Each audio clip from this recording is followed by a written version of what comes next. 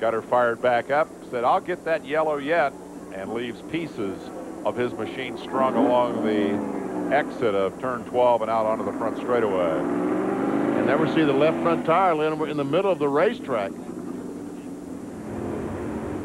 Let's see if we can tell what happens. Here comes Bordwick. And all of a sudden, something had to break in the rear. Something that holds the rear end true broke and smashes the inside wall hard. Yeah, I'll bet.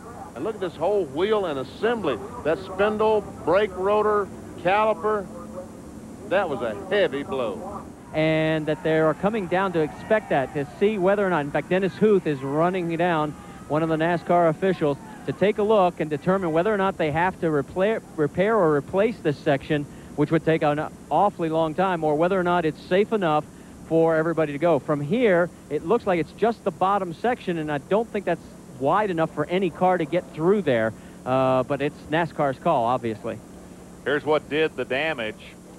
When Bordwick's car turned left, it really clobbered that metal railing. And they've taken tires and chained them to the supports behind the fence. So we're ready to go racing again, guys. Time for me to get back on the other side of the wall. Well, I like that. Use your head, come up with a solution, and do it in a hurry. Yeah, good idea.